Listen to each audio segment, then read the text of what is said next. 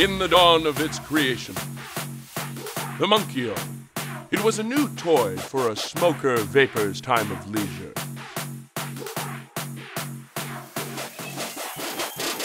But now, it has evolved into something different altogether while simultaneously evolving its user.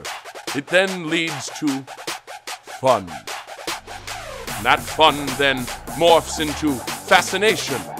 And fascination leads to trial and error. And then things get really interesting. I just need that fucking bass. What was once a toy is now a tool. And what was once a smoker vapor is now an artist. You've seen this before. The paintbrush, the light bulb, and now this. Monkey-O's. Serious fun.